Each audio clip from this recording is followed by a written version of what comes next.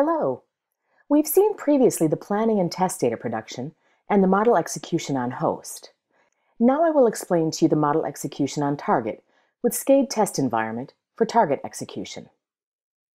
SCADE test offers the capability to generate test harnesses for specific target test environments, like LDRA testbed, IBM RTRT, vector software VectorCast. So let's go ahead and prepare a test harness from the GUI. Select Settings, and in the list, select the procedures you want to work with. Under the Harness Generation tab, select the SCADE configuration.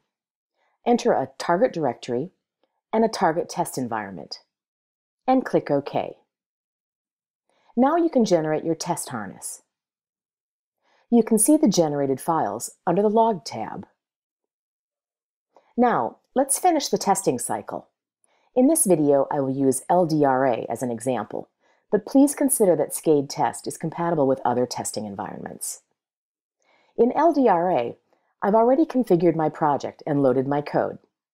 I will show you now the output and interaction with SCADE test. In LDRA, we now add a test sequence.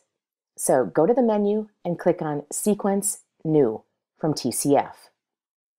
Add the cruise control behavior file generated by SCADE test. Then run your driver from the menu or with the F2 key. The report is being generated.